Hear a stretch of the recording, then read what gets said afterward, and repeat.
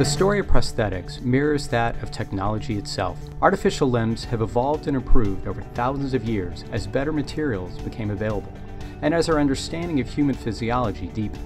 But like so many industries, nothing as advanced prosthetics as dramatically as computing. Össur, a prosthetics company in Reykjavik, Iceland, is at the forefront of this revolution. It created the world's first microprocessor joint system, the Rio knee, that uses artificial intelligence to help its wearer replicate, and in some cases even improve, natural knee function. Sensors in the Rio knee measure someone's walking speed. Microprocessors crunch the data to learn an individual's rhythms, tailoring the limb's responsiveness and movement. The use of artificial intelligence represents a vast improvement. Conventional mechanical knees require patients to spend more energy and move more slowly. The Rio knee is truly a bionic prosthetic, an artificial knee with customized performance. It automatically adapts to an individual's walking style and the terrain on which he or she is moving.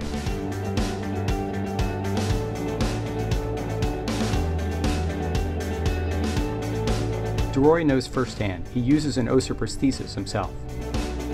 The company works with a wide range of amputees, from children to the elderly, to increase their mobility and their safety. In recent years, heightened demand has been driven by veterans returning from the battlefield with injuries that require advanced treatment.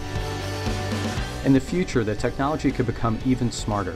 Prosthesis could be controlled by sensors implanted in nerves or muscles, making the device as responsive and nimble as a natural limb. For now, the goal is fine-tuning bionics and expanding what's possible for amputees.